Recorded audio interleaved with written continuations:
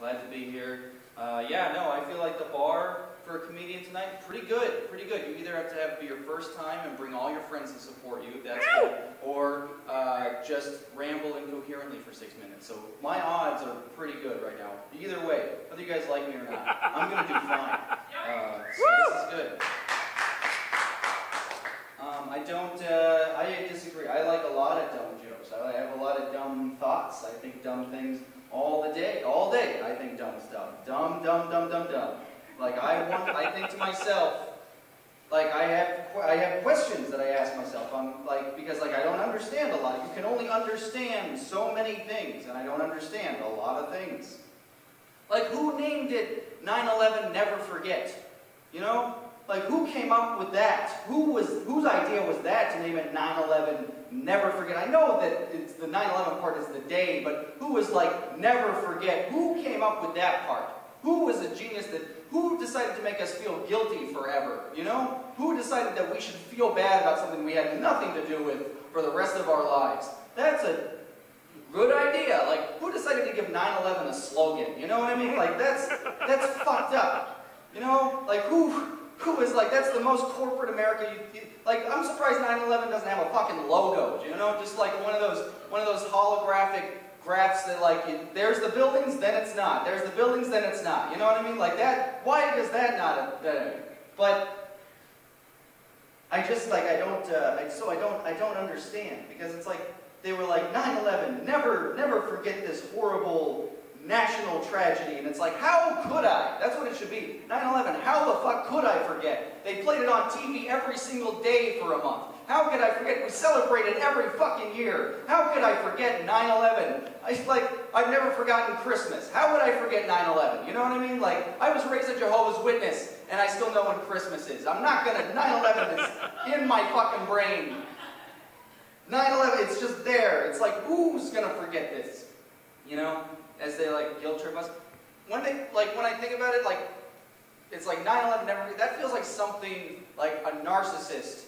When a narcissist tells you about their day, that's what it feels like. It's just like, this is the worst thing that's ever happened to me, and you're like, well, that's not great, but it's not that bad. Like, there's people that have had their heads cut off every single day and have 9/11s all the time, and they're all like, hey, never forget what happened to me, though. This is both of our problem now. Fuck you. And you're like, Jesus Christ. Like, so aggressive. But, like, I just want to, you know how fucked up it is? Is that they came up with that phrase. They were like, 9/11, never forget. Someone came up with that. And they came up with it, a marketing team came up with that, for sure. They were in a pitch meeting, and they were all like, all right, terrorist attack. How are we going to make everybody afraid for the rest of their lives? How do we do that? And they're all like, one guy was like, he was all like, how about 9/11 never again? And they're like, we can't really promise that, actually. Also then, some guy's like, wasn't that the Holocaust? And like, yeah, that's right. You can't even promise that one not happening again either, but yeah. And then another guy was like, what about, you know that phrase, forgive and forget? And everyone was like, yeah. And they're like, what if we did the opposite? What if a guy was all like, oh, I like that, 9/11, never forgive. And they're like, well, that'll be kind of the undertone of it, you know, like that's what will make everybody feel like. But really, what it will do is we'll say 9/11, never forget, and then it'll just be really hard for Muslims to live here now. Okay, well, I'm totally right, so I don't know what to tell you. Like there was no fat on that joke and 100% truth. I'm sorry that it's hard for people with burkas to fly. That's not my fucking fault. I didn't have anything to do with that. And those things look comfortable too. So I don't know why, but whatever. I just hope 9/11 doesn't happen again. It probably will. Like, I mean, I'm not gonna do it, but 9/11 will probably happen again. I just hope they don't do it on the same day. That's a little on the nose, you know? Like, I just hope they don't do it on the exact same day. Because then they'll have to rename it. They'll have to be like 9/11, fool me twice, you know? Never get fooled again. All right, yeah. Whoop, they'll have to name it 9/11. Whoops, how did we know that? This was totally our fault. But, you know, then we'll have to take our clothes off at the airport. They'll just have everybody strip naked. It'll be real. You think the shoes are bad, you know?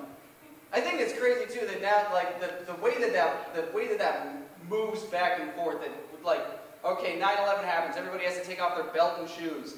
Okay, COVID-19, now everybody just has to wear a mask as they take their shoes off. You know, masks, the thing that covers people's faces who might be terrorists. Because you know what really hides a terrorist? Their shoes.